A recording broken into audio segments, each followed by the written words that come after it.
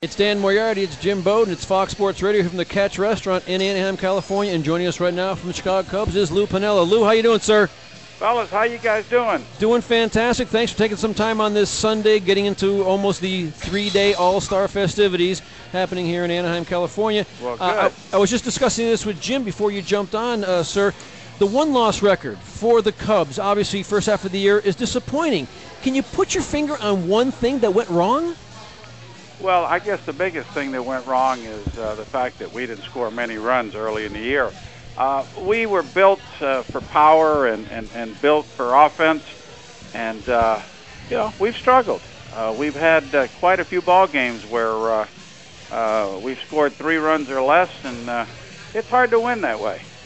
When we win baseball games, we're averaging around 6 runs a game, and when we're losing baseball games, we're averaging just a little over 2. And it makes it awfully tough to win with 2 runs with any consistency. Lou, you've won a lot of games as manager, and you've turned a lot of franchises around. You did it in Cincinnati, you did it in Seattle, you did it in Tampa, you've done it your whole career. When you look at your Cubs ball club and you're getting to the trade deadline here, are there ways that you can turn this club around to maybe get back in this race in the second half, or are the Cubs now sellers? Well, I don't know that. Our general manager makes those decisions. But I'll tell you, we've been swinging the bat a little better here in the last week or 10 days. We're putting runs on the board a little more consistency, and that bodes well for us in the future. I don't know exactly what's going to happen here as far as what this club will do, but I do know that if we can put together a nice hot streak here after the All-Star break, that we can close this thing down to 5 games or so and give ourselves a chance. That's what I'm hoping, and that's what we're playing for. Lou, you talked about the offense in the first half. Aramis Ramirez gets off to a terrible start. Then he hurts his thumb, and then all of a sudden, recently, he's gotten hot again. What happened at the beginning of the season with him, and how did he get going now? Well, he did hurt himself early in the year. The way he held his bat, he took a series of bad swings, especially on off-speed pitches, and he got himself where he had some inflammation in that joint in the thumb, and we had to give him some time off. He couldn't play. We finally had to DL him, and I think that's probably the best move we made because it's gotten better. He's changed the grip on his bat with his thumb where it doesn't collide with his top hand as he swings through a baseball. And he's swinging the bat well. Look, we need to hit the baseball here. Our pitching basically is okay, but we don't have the shutout pitching or the pitching that's going to win,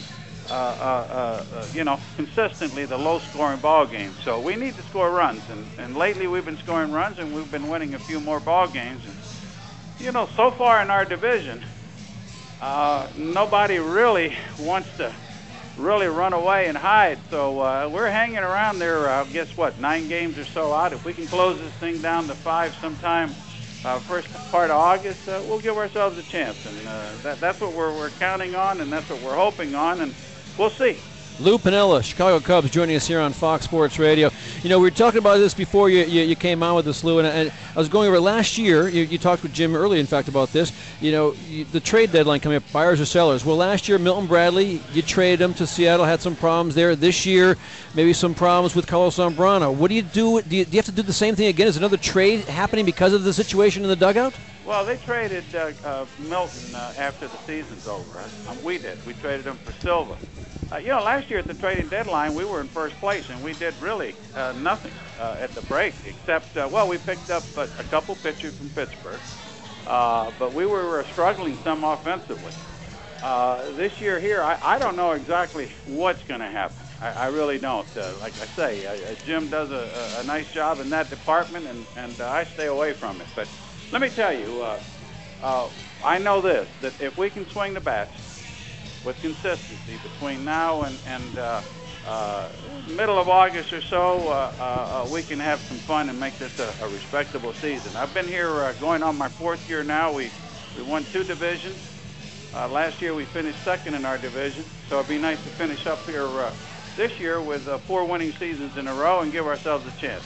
that's all I can hope for as a manager, and that's what I'm working for. Lou, will there be a 5th season for Lou Pinella in Chicago? Do you want to come back another year, or are you going to decide at the end of the year? Yeah, we'll decide at the end of the year. There's no hurry in making any decisions. I've already said that this will be my last stop. That I'm certain about. Yeah, I turned 67 this year, and I've enjoyed my 4 years here in Chicago. This year's been a little rough because we've lost more than we've won, and that's not fun for any manager or any general manager. So, but again, we'll see. I don't have to make any decisions today or tomorrow. Lou, the baseball family lost a good one yesterday. Bob Shepard passing away, the PA announcer.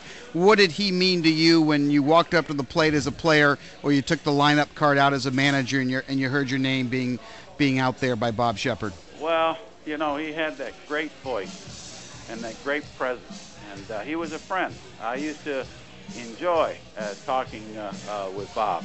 And he was a fixture.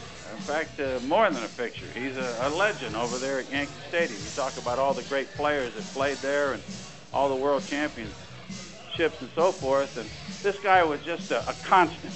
And he was a rock. And he had that really, really great voice.